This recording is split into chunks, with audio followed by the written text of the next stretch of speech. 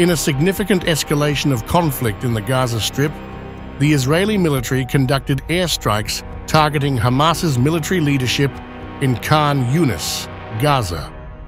According to reports from Israeli army radio, the strike aimed at Hamas's military chief, Mohammed Deif, although his status remains uncertain.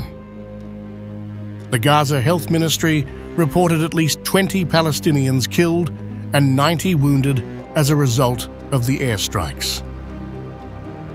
Nasser Hospital in Khan Younis received numerous casualties, with additional victims transferred to other medical facilities.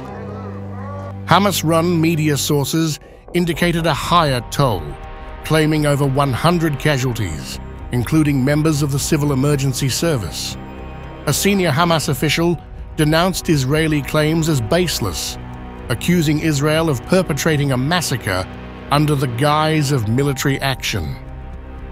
Tensions have surged following a deadly cross-border raid by Hamas-led militants into southern Israel earlier this month, resulting in significant casualties on both sides.